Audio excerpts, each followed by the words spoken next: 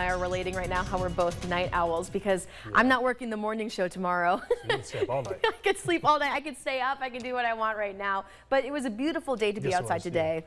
It's going to be a beautiful night, too, so you can go and venture out as a night owl. As a night owl. Yeah. I mean, I don't go to, usually if I get to bed before 2 a.m., it's a good night.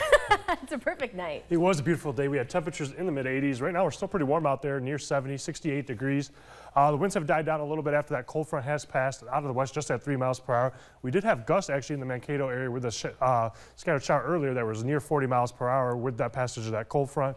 Dew points just at 41, just 37% humidity, so still dry out there this evening. We do have an air quality alert for all of southern Minnesota until noon tomorrow, as we will have smoke from wildfires that are currently in British Columbia, and with that wind aloft that is bringing it our way. And we'll see that heavy smoke especially start to make their way into the Mankato area as we get past midnight and last through the early morning hours before dying down as we go into noon, but it should linger another heavy band into the afternoon, evening tomorrow before finally moving out as we go into early Tuesday morning. So tomorrow, just be careful if you're outside and any outdoor activities with that smoke. Currently on radar, just some shower activity in northern Iowa that is starting to decrease very fast.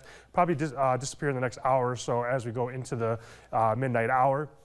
And humidity right now, pretty much in the 20s to 30% through Mankato and northward, where they're having the showers and near the border. It's more like 70%. We had low humidity throughout the day, so we did have a rumble of thunder earlier this afternoon in Mankato, and some no precipitation made to the ground because they're so dry at the low levels. So any of that precipitation has stayed into northern Iowa, where they're having a little bit more low-level moisture. We had that cold front pass through. It's starting to make its way into central Iowa. It'll clear things up as we go into tomorrow as it moves farther south, and we'll have a sunny day as we go into tomorrow besides the haze with some of the smoke from the wildfires.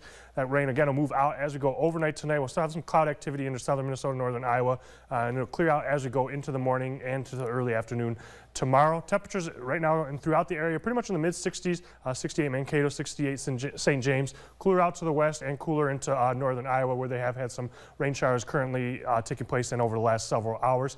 High temperatures today felt more like the middle of June or July, with temperatures into the mid to upper 80s. 88 we got up to in St. James, 86 in Fairmont, a little cooler in Forest City, 82, but everywhere is pretty much into the mid to upper 80s, making it feel more like the middle of summer than late spring here.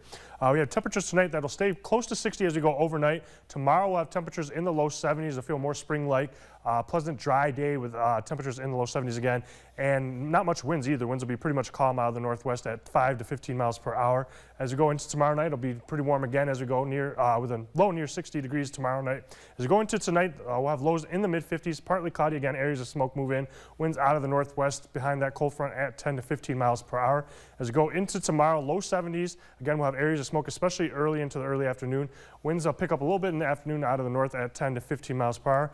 And we take a look at the extended forecast. Again, start the week off pretty good with temperatures in the low 70s, sunny conditions. We have a system that'll move through Wednesday afternoon into the evening. Could bring some rounds of scattered showers, but it looks to be widely scattered right now at the moment. It doesn't look to be too strong of a system. We'll be a little bit cooler on Thursday as we struggle to reach 70. And right now it looks like we're going to warm up, as the long-term models suggest, probably into the mid-70s as we go into next weekend. And it looks pretty dry, too, overall. So another nice weekend could be on tap for us next week.